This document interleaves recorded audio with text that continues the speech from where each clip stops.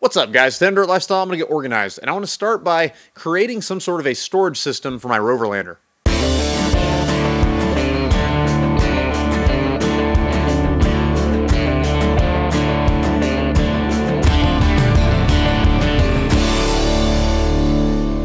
In this video, I'm going to build a storage system for all of my gear, but the underlying theme is to figure out ways to maximize the space that you have, and also being choosy as to what gear you include. Before we really get started in today's video, I want to just really quickly talk about the importance of knowing the size of the gear you're working with. There are so many different sizes of your battery bank setups, of your fridges, of different gear like this. It's very bulky, and before you spend the time making a cargo space like we're gonna make today, I mean, you'll see, this is gonna be elaborate. You wanna make sure that you have the fridge that you're gonna want on a week-long trip or whatever your needs are gonna be. For me, I have to have a deep cycle way to charge all of my gear because I do a lot of photography. I have to keep it charged up. I have to be able to edit on the trail, things like that. I also need to use this to power the fridge.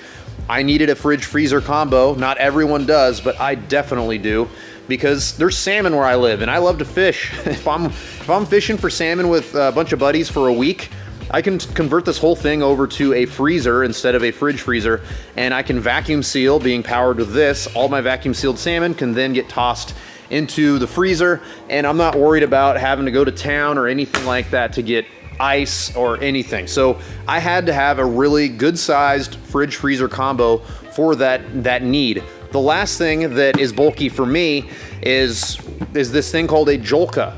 And what a Jolka is this is a way for me to shower on the trail. This is a hot water tank. It's also a sink so I can wash dishes. This is something that looks bulky, but believe it or not, this covers a whole lot of issues whenever you're gonna be off road for a week, all in this one little package. So these items are things that I cannot compromise on, and so I got them all out on the table so I can pull some dimensions off of them. I can see how the best ways to fit them back here, and this is definitely the first step that I recommend you do as well. The majority of this project is going to be built out of wood in conjunction with little bits of aluminum here and there. The basket that we're going to use to slide the fridge in and out is going to be made out of some 2x2 by 1/8 inch angled aluminum. We're going to TIG weld it together in a shape that makes sense, and we're just going to start bolting things together and see how they fit. In terms of gear storage, I think the Land Rover Discovery 2 has a big advantage over a lot of other 4x4s in a way that a lot of people don't think, and that is the vertical space back here. This is really tall, because if you look at the side profile of the Disco, it has like a normal roof like anything else, and then once it gets to the rear 2 seats, it goes up and then back, and we have all of this height back here. So the smartest way to maximize what we have available to us is gonna be try and take advantage of vertical space.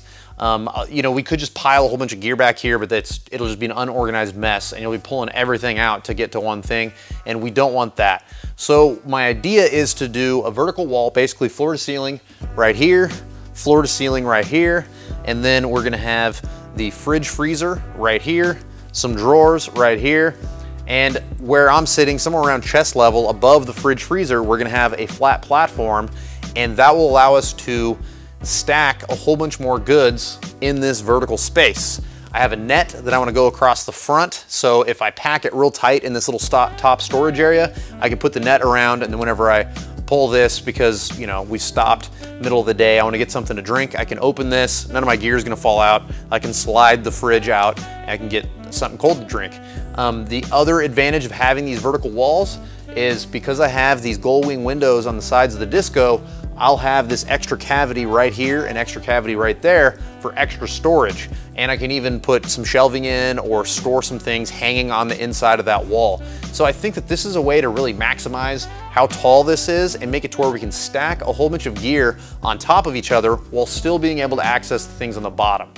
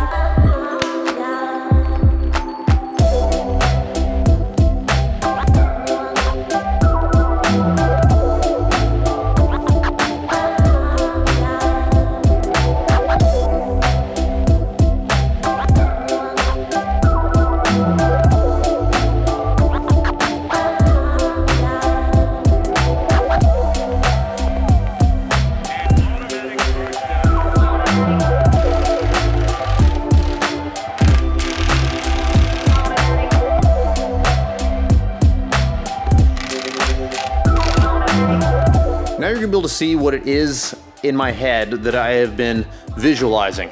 I wanna have drawers. We're gonna be building drawers later on in the video. This is gonna be on a slide here. This is gonna be storage with a net going across the front. We still have a little bit of woodworking to do, but not a whole lot. So I wanna build something to seal this, and it'll be carpeted just to give it a really nice look. Same thing on the other side. And then on the opposite side back here, this is something I haven't talked about yet, I wanted to have a netted storage area back here too. So we have like 8-inch void or something like that, that if we wanted to put blankets, pillows, whatever, so if our kids are starting to get cold in the back, or we can even put diaper stuff back here, whatever, it's easy to access, it's easy to get to, and it just helps to break things up and make it easier to be that much more organized. I chose this 3/4 inch MDF for a reason. It's really rigid, it's really strong, and it's got a smooth finish. It's gonna look good with carpet going over the top of it, and it's something that I'm very familiar with and very comfortable with. I have a little trick that I like to do when I work with this stuff and I add carpet, where I double seam all the edges in order to keep you from seeing the staples. So I staple an edge, I spray adhesive, I roll it over the adhesive, and then at the very end I spray adhesive over that edge and then double overlap it to make it to where you don't see any staples, and I think it gives it a really nice clean finish. Now we've made it to the fun part. We've got two 300-pound, 300 or 400-pound, I don't remember, slides, and they should go full length. These are pretty heavy duty. Oh yeah. What we're gonna do is we're gonna build what I would call a basket. I don't know what else to call it, but some sort of a supporting structure that's gonna go around the bottom rim of this fridge, and then we're gonna connect it to the slides, and then we're gonna connect the slides to the inside of the Rover.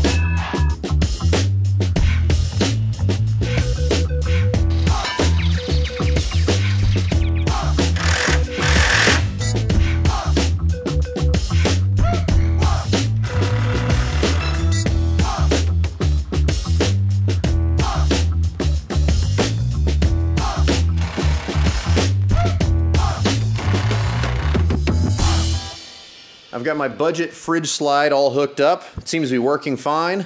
I have the fridge plugged in. I use this ARB tie down setup. It was super simple, and everything seems to be working really well together. So we've got a fridge that slides, and it is plugged into my battery bank, which you won't be able to see, but it fits perfect in the void that used to be a seat. So I'm gonna have the battery bank plugged in back here.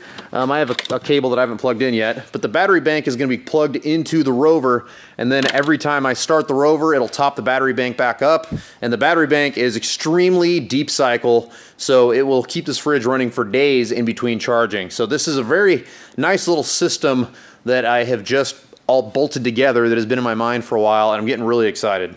For those of you who don't know, I am a huge fan of music. I had a sub in this before, and I absolutely plan on keeping it. So we're gonna have to build a custom sub box to fit into our new dimensions. I did some rough math here because you need to calculate your airspace whenever you are figuring out how big of a sub box to make. This is a 10-inch sub, so I looked it up online. This is the smallest we could go, and this is the biggest we can go, and this is measured in cubic feet. You can calculate cubic feet with this formula here. And so I plugged in the dimensions. I toyed around with the dimensions to figure out what would work the best. And then I calculated it all out. And this is about what we're gonna end up with right here. This is really close anyway. I didn't calculate the thickness of the actual box, but either way, we're well within the smallest and the biggest. So I'm gonna build a little sub box. We're gonna put it basically right behind this seat, and it's going to be in front of the drawer. So we're going to build the sub box, get it all plugged in, and then we can build our drawer, and I think I'm going to put a shelf on top of the drawer. I'm fully aware that a lot of you guys don't care about watching me build a speaker box today, but this is a part that will be integrated in with this system, so I think that it's important to include it in this video. If you're trying to build the best sounding speaker box possible, there is a little bit more information that you're going to need than what I've provided here, but if you're someone like me that just wants to crank some tunes and have a little bit of extra bass, this formula works perfect.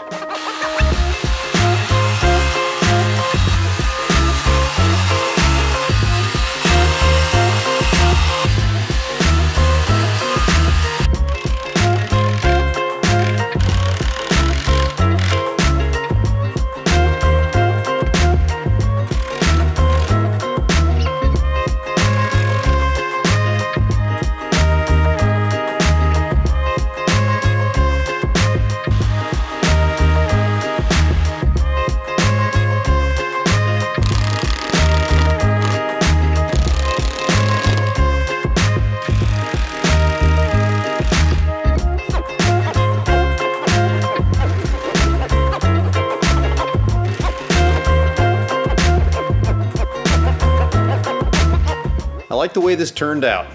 There is a lot of room for creativity in the future. This drawer turned out really nice, I think. It slides well. This is made for like the side of a speaker box. Like if you're into guitars and stuff, you'll probably recognize this. Another Amazon purchase, of course. And this little cubby goes all the way through. Whenever I fold the seat down, it's gonna allow me to lay longer items in here if I don't have a passenger. And then I'm going to get some smaller netting, this stretchy netting right here. I'm gonna put a net right here and then a net on the other side. And then that way, if I have gear that I don't wanna have slide forward or whatever, it'll just stay in the confines of the net. There's clearly a lot of room left for improvement, and this is in no way done. All we've done today is build the framework. And now I wanna move on to something creative. I'd like to make kind of a mural type thing in the back. I'm gonna do a topo style with my bead roller. So we'll see. I am very new to using the bead roller, but I love little challenging projects like this, and I wanna add a little bit of flair to this organizer system.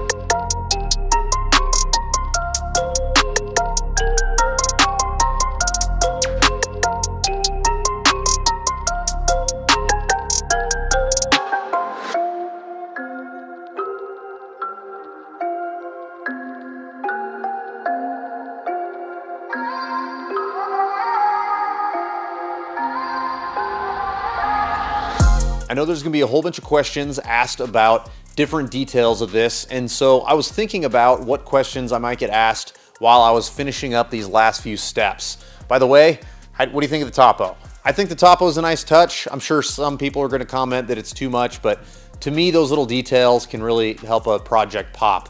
It's definitely sloppy beadwork. I am brand new at using a bead roller, but either way, I stand by it. It's art after all, so it can be a little flawed. Now back to the questions I think I'm gonna get.